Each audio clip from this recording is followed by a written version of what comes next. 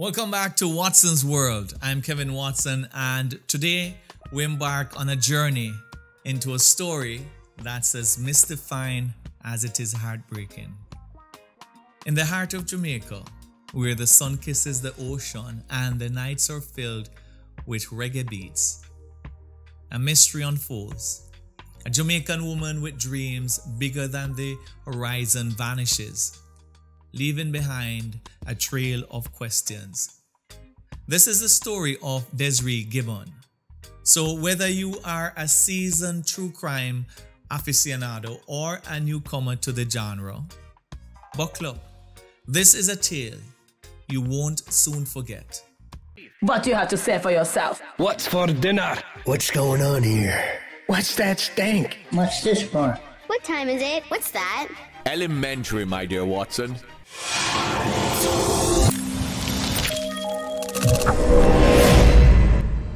Desiree Gibbons, a radiant 26-year-old from the bustling streets of Queens, New York, was the embodiment of joy.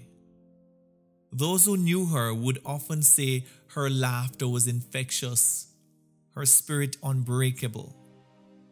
Born to Andrea Cully Gibbon, a gentle German woman, and Gary Gibbon, a proud Jamaican man, Desiree was a blend of cultures, a testament to unity and love. Angelina, Desiree's closest confidant, recalls nights spent under the city lights, dancing and laughing without a care in the world. Desiree wasn't just a friend, she was family. Angelina's voice quivers. She had this aura, this light that just drew you in. From a tender age, Desiree was a vision of beauty. Gracing stages at pageants, her confidence shining as brightly as her tiara. But beneath the glitz and glamour lay a passionate filmmaker with a degree in broadcast journalism in her arsenal. Europe's renowned film schools beckoned. To fund her dreams, Desiree found herself in Jamaica in October 2017. The island wasn't unfamiliar. It was a place of childhood memories, of grandparents who ran a quaint bed and breakfast in Montego Bay. Here, Desiree's magnetic personality drew in a circle of elite friends, influential figures who were charmed by her genuine warmth. Now, Desiree Gibbon, a young woman who embraced the digital age, sharing snippets of her life with friends, family, and followers. Her Instagram was a canvas of memories, each post a brushstroke painting a vivid picture of her adventures. But as the days in Jamaica went by, a puzzling event occurred. Desiree, who once enthusiastically shared every sun-soaked moment of her Jamaican journey, made a sudden and unexpected move. She deleted her Instagram account. Now, this raises several pressing questions. Why would Desiree, in the midst of her trip, decide to erase her digital footprint? Was it a spontaneous decision or something premeditated? Did something or someone in Jamaica prompt this drastic action? Perhaps an encounter or a message that alarmed her. Was Desiree trying to distance herself from someone or something? It's not uncommon for individuals to remove themselves from social media to avoid unwanted attention or to break free from certain connections. And as we speculate on these questions, a few theories come to mind. Privacy concerns. Maybe Desiree met someone who cautioned her about sharing too much online, especially in a foreign country.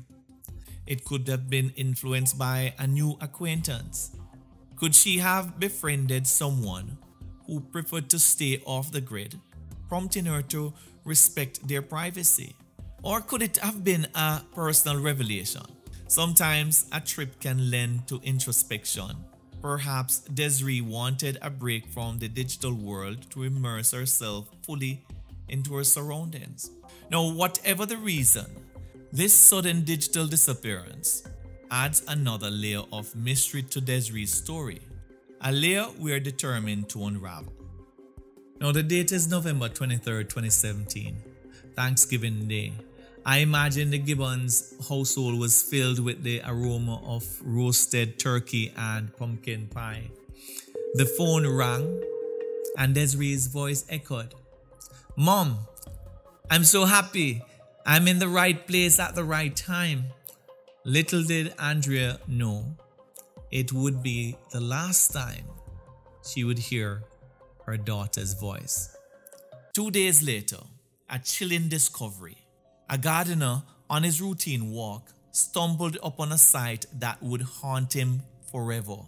Desiree's lifeless body, with her throat slashed and showing signs of having been badly beaten, was discarded in the bushes off the Long Hill Main Road in St. James on November 25, 2017, miles away from her residence. The brutal nature of her injuries raises haunting questions. Was this a crime of passion? Did Desiree know her attacker? Or was she simply in the wrong place at the wrong time? The severity of the beating suggests intense anger or hatred, possibly pointing to someone she might have known or someone who had a strong motive. The Montego Bay police, believing her to be a tourist, began their investigation back in the US. A family's worst nightmare was unfolding. Days turned into agonizing nights. Desiree's silence was deafening. The phone rang, its shrill tone piercing the silence of the Gibbons household. Gary, Desiree's father, answered, only to be met with the heart-wrenching sobs of his mother. The words that followed would shatter their world. Desiree was no more. The pain was unbearable. Andrea and Gary, once pillars of strength, were now consumed by grief and disbelief. Who could have borne such malice towards their beloved Desiree? As the news of Desiree's tragic end reached to the shores of New York, a media storm ensued. Reporters flocked to the Gibbons' residence, their cameras capturing the raw anguish of a family torn apart. The story of the American beauty, whose life was cruelly snuffed out in Jamaica, resonated with many demanding justice. But in Montego Bay, the investigation seemed to be at a standstill. The gruesome details of Desiree's demise, her throat slashed, painted a chilling picture. Yet the local authorities appeared to be dragging their feet, leaving more questions than answers. Determined to seek the truth, Andrea and Gary boarded a flight to Jamaica on December 7, 2017. Their arrival at the Montego Bay Police Department was met with an unsettling coldness. The lack of transparency and reluctance to share crucial information raised eyebrows. Desiree's uncle, the caretaker of the family's bed and breakfast, provided a glimmer of hope. Surveillance footage revealed Desiree's final moments at the hotel. The clock read 11:27 p.m. as Desiree, engrossed in her iPhone, informed the security guard of her brief departure. Those fleeting moments on camera were the last traces of Desiree alive. Andrea's maternal instincts kicked in as she scoured Desiree's room. A discovery: Desiree's secondary cell phone, meant for Jamaican calls. But where was her primary phone, the one she was seen with in the surveillance footage? Its absence was a puzzling piece that didn't fit. The presence of the secondary phone in her room could suggest that Desiree intentionally left it behind, perhaps feeling it wasn't necessary for her outing. This raises questions about the nature of her departure. Was she expected to be out for a short duration?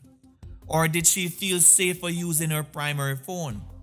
The fact that the primary phone is missing, while the secondary one was left behind, might indicate that the events leading to her tragic end were unexpected. It also raises questions about the police's approach. Why was this secondary phone in Desiree's room? Didn't the police search her room? In my experience as an investigator, Desiree's room would be a part of the crime scene, which means that if thorough investigations were being carried out, that secondary phone would have been in the possession of the police. In so doing, the police could have carried out a thorough examination of the secondary phone for potential leads, messages, or recent calls that might provide insights into Desiree's state of mind or her plans for that fateful evening. Local Jamaican reporters, sensing the family's desperation, stepped in. They revealed the grim location where Desiree's life was brutally cut down. The revelation was a double-edged sword, bringing both clarity and pain. Why were the police withholding such vital information? The quest for justice is far from over. With a missing phone, elusive surveillance footage, and a police department shrouded in mystery, Desiree's story is a labyrinth waiting to be unraveled. The picturesque beauty of Jamaica stands in stark contrast to the dark cloud that now hangs over the Gibbons family. Andrea and Gary, once hopeful for answers, find themselves navigating a maze of inconsistencies and evasions.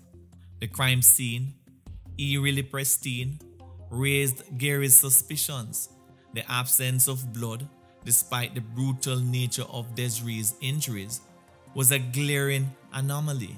"This isn't where it happened," he whispered, a chilling realization dawning upon him. Determined to bring their daughter home and uncover the truth, Andrea and Gary's resilience put the Montego Bay Police Department on edge. The potential fallout of an American tourist murder on Jamaican soil was a ticking time bomb, and the authorities seemed all too eager to defuse it hastily. The journey of identifying Desiree's body was a harrowing one. Hours of driving through Jamaica's winding roads led them to a remote morgue. The sight that awaited them was heart-wrenching. Andrea's anguished cries echoed through the sterile halls. "That's not my baby." The once vibrant Desiree was now unrecognizable, a testament to the brutality she endured. The autopsy revealed a tale of courage and resistance. Desiree's hands bore the marks of a fierce struggle, evidence of her desperate attempts to fend off her attacker. The bruises on her knees painted a grim picture, suggesting an execution-style killing. The why of it all remained a riddle. Desiree's funeral in December 2017 was a somber affair. Loved ones from across the globe converged to bid farewell, their grief evident. The decision for a closed casket was a silent acknowledgement of the horrors she had faced. As the days turned into months, the quest for justice seemed to hit a wall. Andrea's pleas for answers were met with empty reassurances and abrupt hang-ups. The Montego Bay Police Department's lack of urgency was maddening. The passage of time did little to ease the Gibbons family's pain, but 2 months after Desiree's tragic end, an unexpected twist emerged. Miss Peggy, Desiree's aunt, received a call that would send shivers down her spine. The familiar ringtone of Desiree's primary cell phone echoed in the room. Peggy, her heart racing, answered, hoping against hope.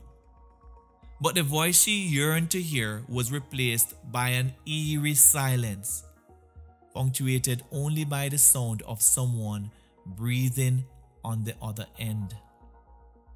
Was this a cruel prank, a guilty conscience, or a desperate cry for help? The family relayed this chilling encounter to the Jamaican police, but their pleas seemed to fall on deaf ears. Enter T.J. Ward, a seasoned private investigator with a reputation for cracking the toughest cases. Hired by the Gibbons family, he embarked on a quest to uncover the truth, but the path was fraught with obstacles. U.S. law enforcement, bound by jurisdictional constraints, could offer little assistance. The discovery of foreign DNA on Desiree's body is a significant lead, pointing to the involvement of at least 2 individuals in this heinous crime. With such tangible evidence, one would expect a swift and thorough investigation. Yet, the apparent reluctance of the Montego Bay police to act on these leads is deeply concerning. In an era where DNA technology has advanced significantly and has been instrumental in solving cold cases worldwide, one only hopes that the Jamaican authorities have meticulously stored this crucial evidence. Should the perpetrators resurface in the future or get involved in another crime, this DNA could be the key to finally bring them to justice and providing some semblance of closure for Desiree's grieving family. Years passed, but Desiree's memory remained undimmed. In a heartfelt plea, Andrea penned an open letter to the Prime Minister of Jamaica, seeking answers and justice for her beloved daughter. Desiree's vibrant dreams, her aspirations of filmmaking, and her zest for life stood in stark contrast to the tragedy that befell her. Theories abounded, from jealous lovers to sinister plots, but concrete evidence remained elusive. As 2023 dawned, Desiree's family continued their relentless pursuit of the truth. Andrea's daily letters and calls echoed with a mother's undying hope. The quest for justice is far from over, and the mystery of Desiree Gibbon remains unsolved. Before we conclude, fellow investigators and listeners, let's take a moment to construct a speculative profile of the individual or individuals who might be involved in the tragic demise of Desiree Gibbon. Now, this profile is being constructed based on the details provided. Actual investigative results may vary. Profiling can offer potential leads and insights, but it's essential to approach with caution and corroborate with tangible evidence. Now let us look at Desiree's digital footprint. Desiree's abrupt decision to delete her Instagram account, coupled with her active online presence, necessitates a deeper probe into her digital interactions. Desiree's interactions, whether with locals or fellow foreigners, could be pivotal. These digital traces might hint at potential suspects or underlying motives. A thorough examination of her final post, messages, or digital engagements could shed light on any planned rendezvous or subtle indications of unease. A detailed look in Desiree's financial activities during her Jamaican stay might be revealing. Uncharacteristic withdrawals or purchases could suggest external pressure or premeditated actions. Investigating her personal and professional life and any ensuing conflicts within that realm, whether with her friends or in her professional life, could be crucial. Now, being an American in Jamaica, Desiree might have been particularly noticeable. Grasping the local viewpoint towards foreigners, especially Americans, might offer insight into potential motives. Considering the timing of Desiree's last known appearance, an exploration of the local nightlife she might have been a part of is warranted. Insights from staff or regular patrons could be invaluable. I also believe that an independent reassessment of the crime scene might uncover previously missed evidence or offer a renewed interpretation of Desiree's final moments. I believe the detected foreign DNA necessitates a meticulous forensic study. Matching this with both local and global databases could identify the culprits. The enigmatic call from Desiree's primary phone hints at an individual, possibly the perpetrator, wrestling with remorse. Such an individual might be on the verge of an inadvertent confession. This should have been pursued by the police. The bold act of using Desiree's phone suggests a propensity for risk, hinting that the offender might have prior criminal engagements or is prone to adrenaline-driven activities. Now guys, my recommendation would be that the police need to collaborate with specialists in digital forensics to extract and scrutinize data from Desiree's devices and online profiles. Investigators need to engage with local community figureheads to motivate those with information to step forward, like the MPs, the councillors within these divisions. Now, I'm sure many of my true crime aficionados will have more recommendations, right? You have heard this case and I'm sure you're asking yourself many questions. Now guys, finally, what I want to put out there is that if anyone has information that could help us bring the perpetrators to justice, please email me at thenoblecop@gmail.com. Your assistance could be the key to unlocking this mystery. And remember, every piece of information, no matter how small, can be a beacon of hope. Together, with persistence and unity, we can shine a light on the truth and ensure that justice prevails. Join me, Kevin Watson, as we continue to seek answers in this haunting tale, only on Watson's World. Guys, remember to like, share, and subscribe. Until next time, walk good. Yeah, man.